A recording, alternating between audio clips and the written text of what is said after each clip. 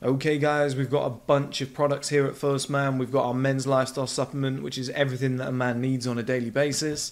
We've got our natural diuretic supplement, Defined, which allows you to get an angular face, removes all the water, especially good for summer. We've got our Male Advantage book, which is a paperback. You can order this, or you can get this in audiobook format or ebook format. We've got our Better Looking Man course, which I'll bring up pictures on screen now. And we've got my personal diet plan and fitness plan in ebook format. On top of this, guys, we've got a body wash coming out soon, part of the testosterone friendly range. We've got men's boxers and a whole clothing line coming out soon. A whole bunch of products, but for now, let's get back to the video that you actually wanted to watch.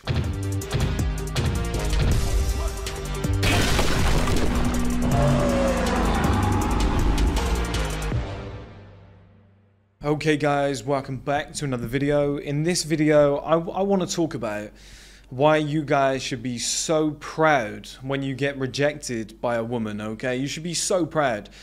Now, little twist, this isn't an attracting woman video. This isn't like, oh, pick up stuff, whatever. This is more of a mindset mentality thing, and you're going to see throughout this video, okay?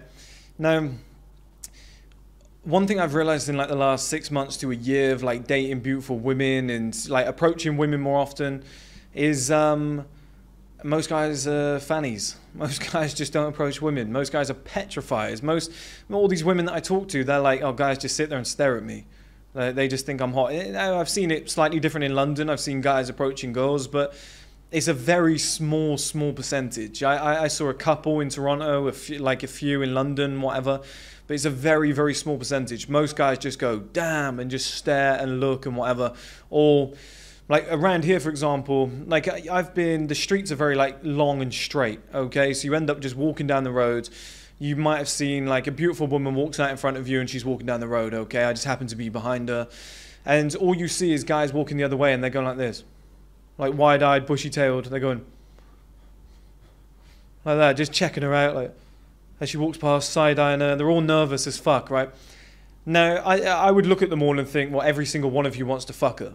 I can see it on your face, right? You know, admittedly, I'd think, yeah, same as me. I do too. But you could see all of them, one by one. They're all petrified. Oh, God, she's gorgeous. Is she looking at me? She's not even looking at me. She's looked down. Oh, okay.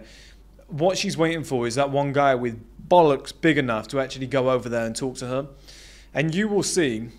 And this is why I think you should be so proud of getting rejected, okay? And this is where it will turn into a mentality video.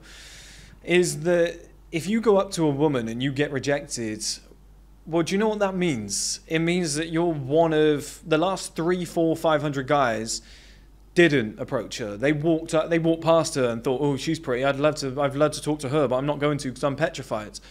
Okay? And you went, fuck it. What can I lose? Or you were shitting yourself, but you did it anyway, okay? And yeah, she was just stuck up her own arse. Maybe she was nice about it. Whatever. I don't give a fuck what the reaction was. She said no, she rejected you. She said, yeah, I don't care at that point, okay? But this is why rejection is good. Or this is why approaching is good and this way you should be so proud or whatever. Because, now, let me explain something first. I don't actually necessarily believe approaching women is the best kind of like strategy in life. I don't really believe in like day game.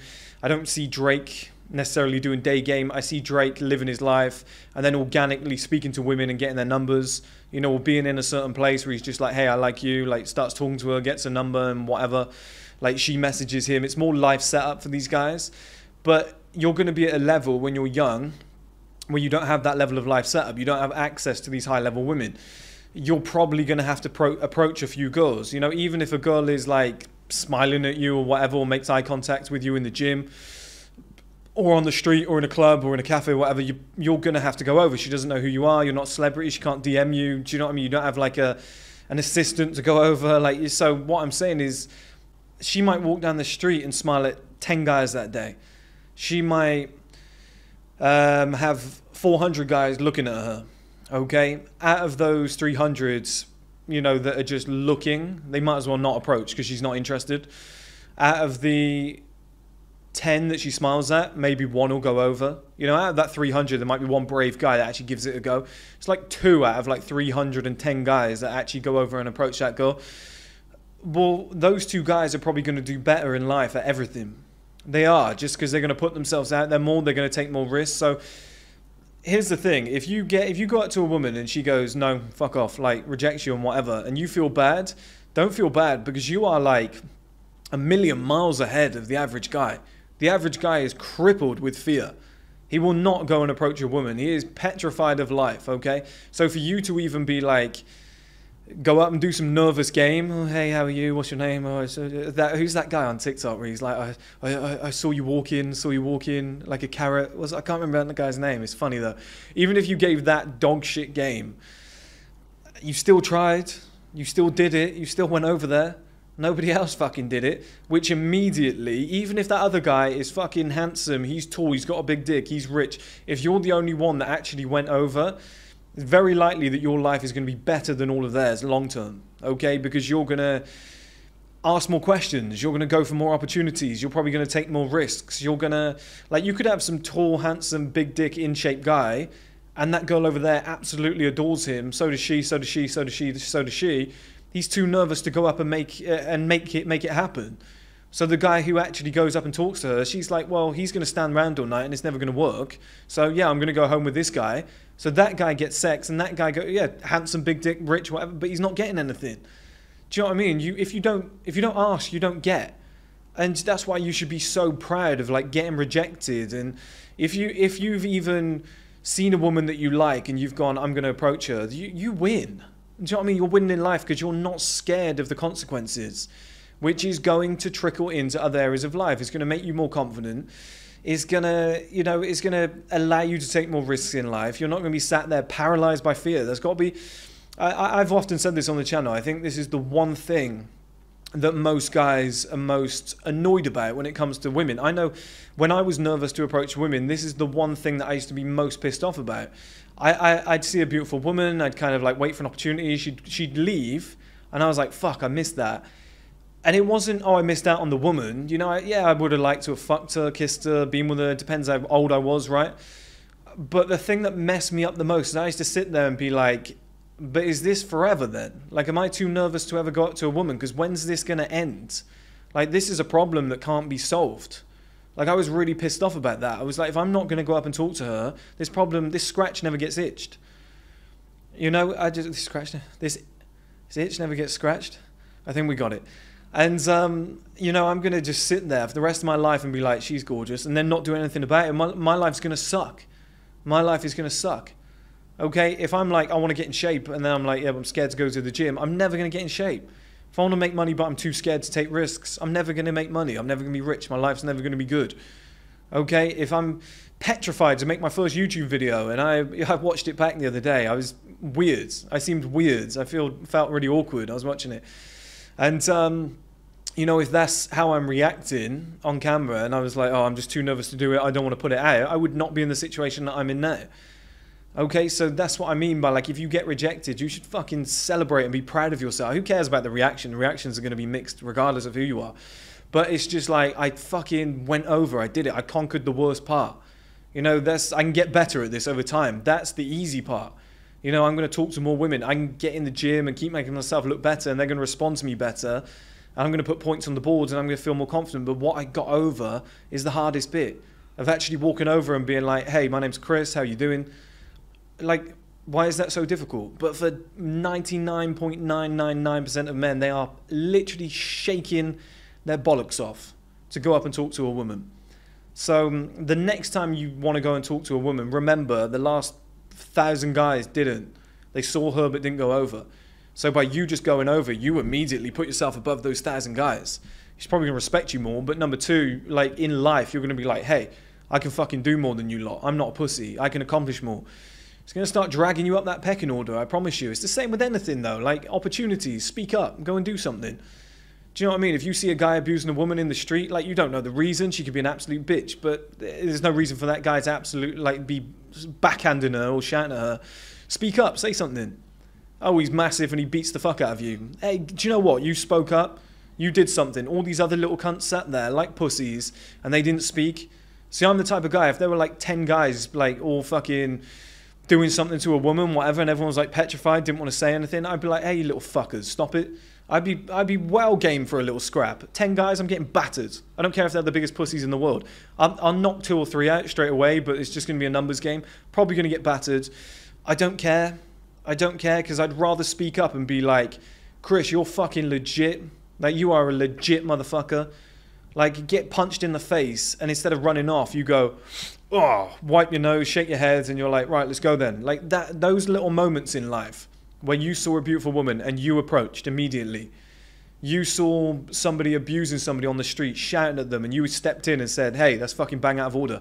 I've done that about 1,000,000 times. I'm telling you now. I'm remembering them as I speak. So there's recently where I was in my hometown where I grew up. I came out of the gym, and there was about 20 people all stood at the bus stop, and people walking past and whatnot. And it's outside a cinema too, so this place is busy, all right? And it's only like, it's like 10, 11 a.m., so there's a lot of people around. And this guy was like shouting and screaming at this woman, and then he spat at her feet. And as I was walking over, people were like walking past, kind of like, no, not my business, do you know what I mean? Just walking past, head down, whatever. And I just stormed over and was like, what the fuck do you think you're doing? And he was like, oh, you need to lay off the steroids, I'll knock you out. And I was just like, I was just playing around with him. But I said to her, I was like, you okay? Do you need help? She was just like, yeah, I'll be fine, whatever. I was like, all right, give me a shout though. You know, if you need like this sorted out, whatever. And I was like, do you want me to call the police and whatnot? No, I'm fine. Her situation, if she goes home that night and he beats her up, I'm sorry, I tried to help. Now that's terrible, but I tried to help. So at the end of the day, it's not my problem. I've got good morals and I'll stand up for people, but the reason I went over more so is because I'm like, my dad would have been fucking ashamed of me. Do you know what I mean? And my mum. But it's just like, my dad would have been like, hey, have some fucking honor as a man, have some morals. Like, there's a woman there getting abused. She might have just cheated on the guy. He just spat at her feet. It's unacceptable. You're going to have to step up. Do you know what I mean? If you want to be like an alpha male in society, you're going to have to step up. You're going to have to ask the questions. You're going to have to be that brave guy that's just like, hang on a minute, that's unacceptable. I don't approve of that. That is, and that's an overlap. That's why I told you it's a mindset video. There is no difference between me going over and saying, hey, what the fuck do you think you're doing to that guy, and approaching a woman. Exactly the same scenario. You're convincing your brain, hey, this isn't going to go good for me. This could be dangerous. This could be, you know, social humiliation. This could be dangerous. This guy could knock me out. She could make me look like a prick in front of everybody. Like, it's the same. It comes from the same place, okay? And you've just got to tell your brain, hey, no, we're doing this. We're going over. And I promise you, if you can get through that layer of cling film, and if you know what cling film is, that metaphor will really make sense. Because it's almost like an invisible but very thin layer that is, you can penetrate it with like a tiny little poke. Do you know what I mean? You can literally rip it out of the way with ease, but everybody's petrified of it. You can see through it, you can see what's on the other side, but a lot of people are just stopped here by this fucking soft little layer of cling film. That's what it feels like. And if you can break through that, I'm telling you, the other side of life is so much fun, because then you have full power.